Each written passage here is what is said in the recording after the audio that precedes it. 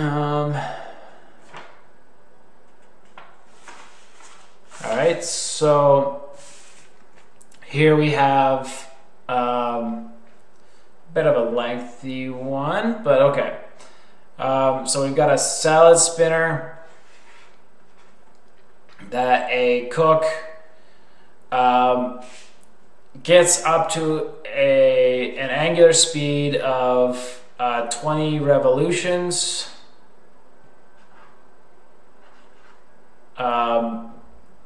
in 5 seconds, or our omega is 20 times 2 pi over 5 seconds, which is equal to 8 pi per second.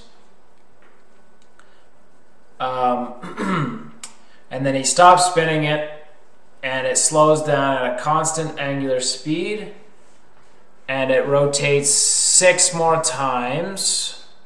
So our delta theta after stopping it is 6 revolutions, which is equal to 6 times 2 pi radians, or 12 pi. And it asks, what is the magnitude of the angular acceleration? Okay, so if our angular acceleration is constant, then this equals our d omega by dt. And we're going to solve for omega by integrating these expressions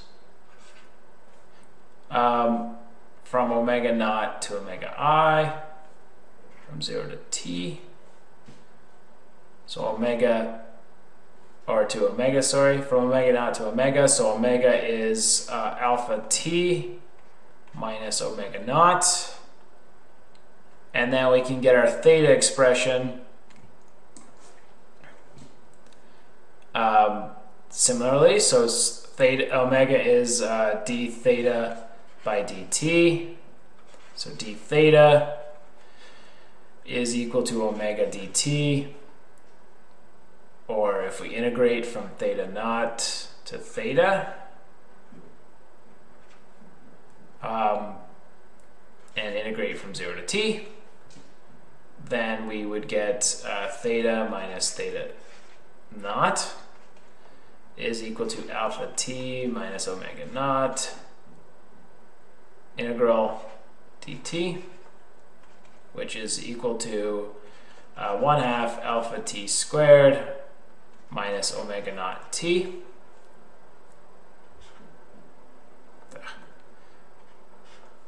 Minus omega naught t.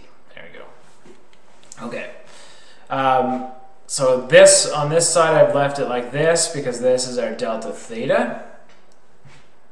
And so we can solve for our time here in terms of our alpha. As we know, our delta theta is 12 pi. And that equals 1/2 alpha t squared minus our omega naught, which is 8 pi per second. Okay.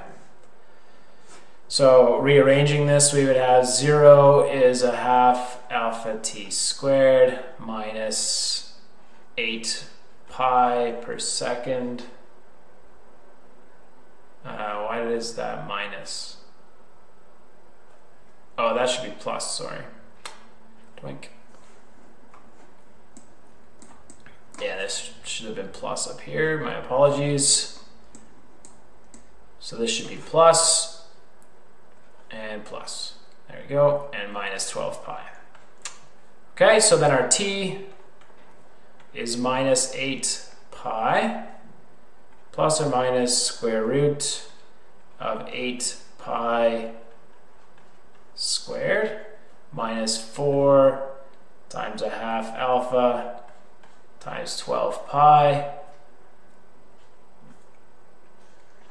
all square rooted, over 2a, so just alpha. And so we can't really solve this because we don't know what alpha is, but we can make some simplifications here. So I'm going to take out 8 squared.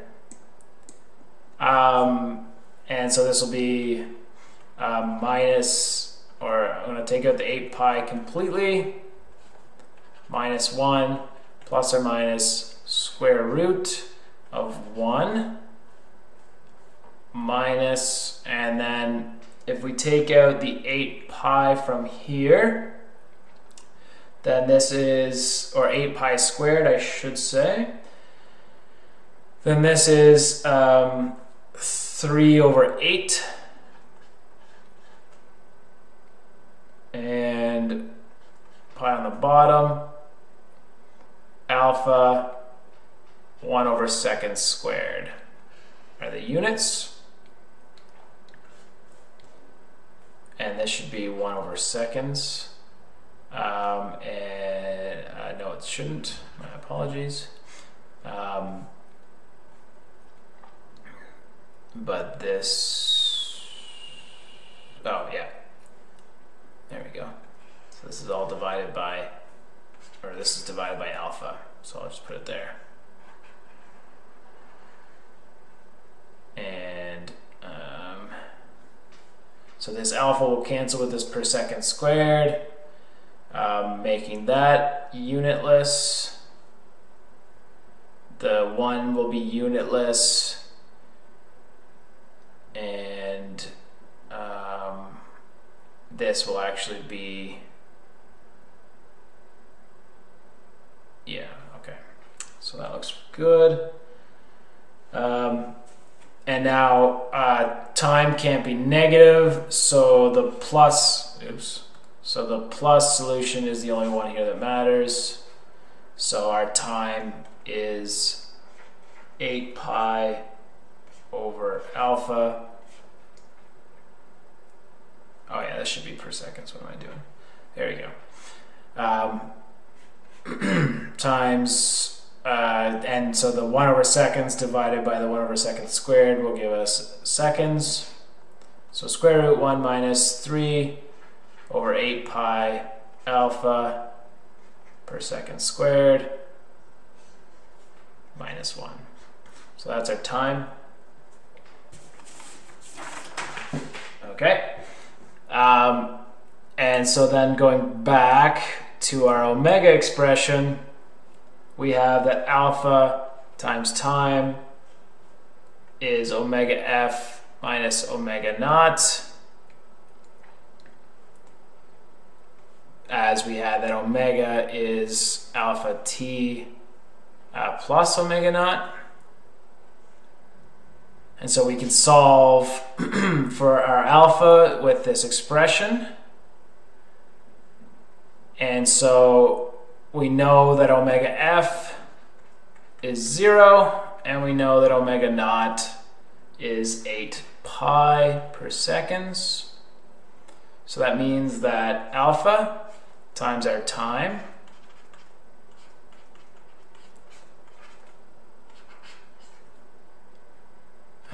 one minus 3 over 8 pi alpha per second squared minus 1 is equal to minus 8 pi per seconds.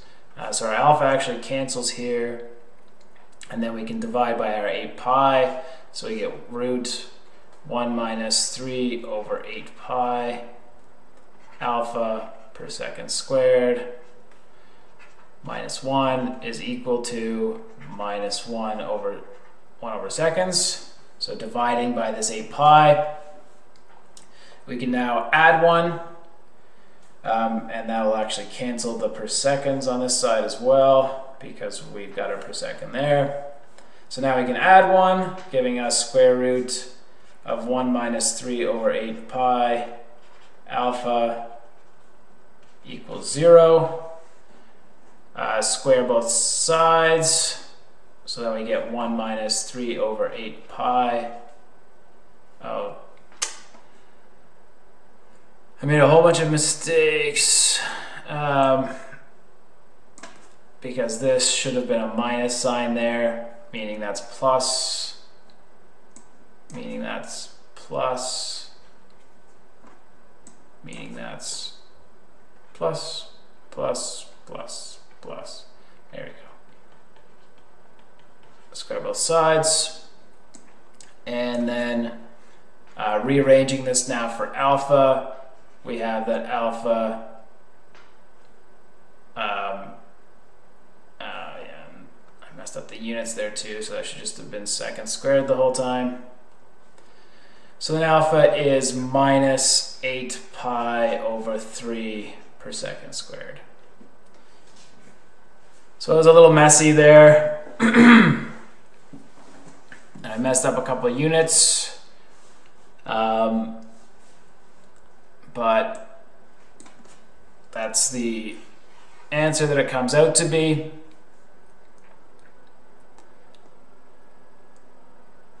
So yeah, so I messed up a couple of units and a couple signs, but that shows why you need to pay attention closely when you're running through things.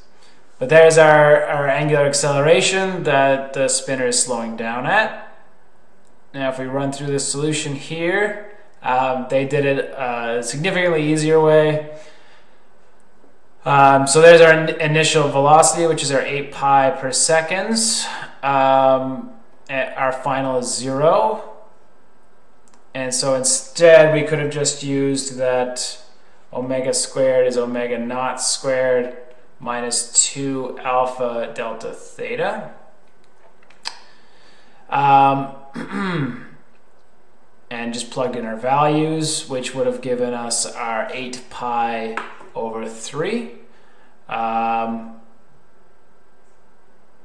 the negative sign would be wrong? Yeah, there'd be no negative sign. Interesting. But in any case, that looks good.